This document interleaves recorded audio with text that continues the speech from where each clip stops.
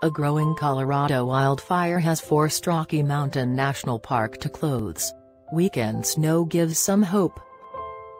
The East Troublesome Fire grew over 100,000 acres overnight, according to the latest update posted on web, and has forced the closing of Rocky Mountain National Park.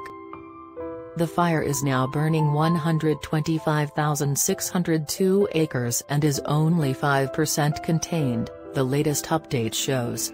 It started on October 14 and on Wednesday evening, it was burning 19,000 acres.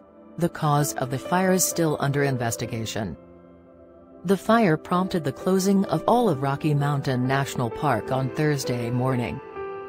If conditions allow, an infrared flight is planned to gauge where there is current fire activity. This is a rapidly evolving situation. Currently, air quality is hazardous, the park tweeted. The growth of the fire equates to roughly 70 football fields of forest burned every minute, according to CNN meteorologist Brandon Miller.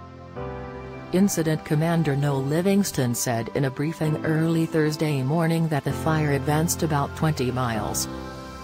There is a red flag warning in effect for the East Troublesome Fire throughout the day, with unseasonably warm temperatures and dry and windy conditions in the area, the incident overview shows. The East Troublesome Fire is located near Grimes Peak on the Arapahoe National Forest. Before going any further, do subscribe us for future updates. Grant County officials issued mandatory evacuations in response to the fire, which has intensified significantly. East Troublesome Fire continues to advance towards Grand Lake. If you live in this area, evacuate immediately. Fire has been reported as close as Columbine Lake, the National Weather Service in Boulder tweeted Wednesday night. Grant County is about 65 miles west of Boulder. The fire is growing faster than we can catch it right now, Fire Incident Commander Jake Winfield said Wednesday, according to CNN affiliate KCNC. And even though nearly 300 responders are on the front lines battling the fire, weather conditions throughout Thursday will be ideal for wildfire development. High winds that have already been fanning the flames will pick up, dry conditions will continue and temperatures will be warmer than normal. The longer the day progresses, the worse the conditions will get, CNN meteorologist Michael Guy said.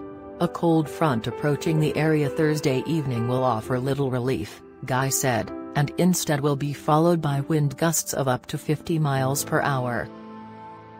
But a stronger front pushing south this weekend will bring some of the coldest air this season.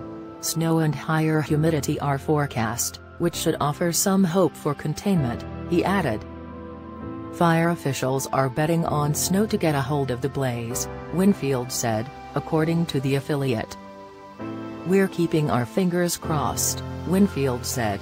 We're keeping our fingers crossed. The fire's cause is still under investigation and officials say they hope to have the blaze contained by November 10. Thanks for watching, leave a comment below, your suggestions are always welcomed.